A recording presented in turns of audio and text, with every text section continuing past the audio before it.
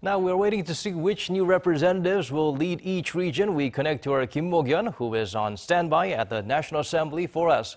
Mok-yeon, how are candidates and their respective parties handling the pressure so far? Daniel, all parties have been in their respective situation rooms watching the results of the elections together from 6 p.m.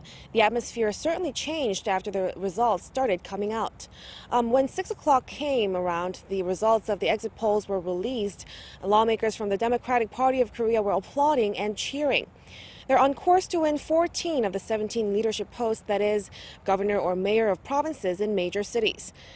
Party chair Choo Mi-ae along with floor leader Hong Young-pyo were smiling and gave a thumbs up as those numbers came out.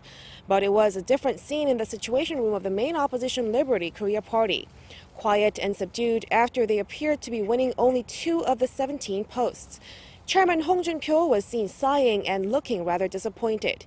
Hong, in fact, had promised to resign from his post as party leader if they failed to win at least 6 of the seats.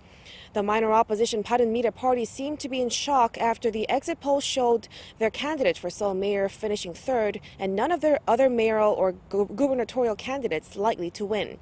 But there's still room for change since the exit polls are not 100% accurate and they do not include the results of the early votes cast last week. We should be getting a picture of the actual results at a little past 10 p.m. Korea time, and the final numbers, including the by-election results, are expected to come out after midnight. Daniel?